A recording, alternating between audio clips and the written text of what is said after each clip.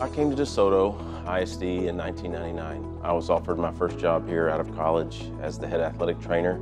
Scott Galloway is a young man that came from us from Texas A&M, and he walked in to a room that was just big enough to put a desk in it. DeSoto at that time really didn't have an athletic training or sports medicine program to speak of. And had 2 training tables.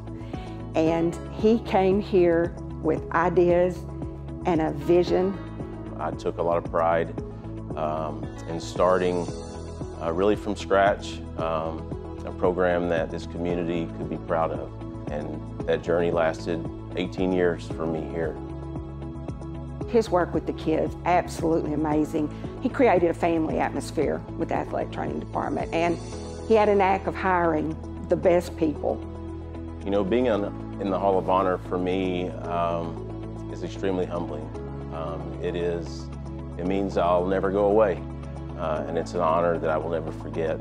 Scott, I would like to congratulate you on also setting the example that you don't have to be a coach to be an athletic director. I'm very proud of him, and this is well earned. I don't think I've nominated anybody that has earned it any more than he has.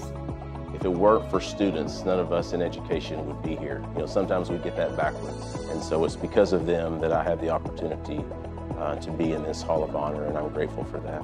And finally, I want to thank my nominator, Ms. Pam DeBoard. I appreciate everything that you've done for me in my career.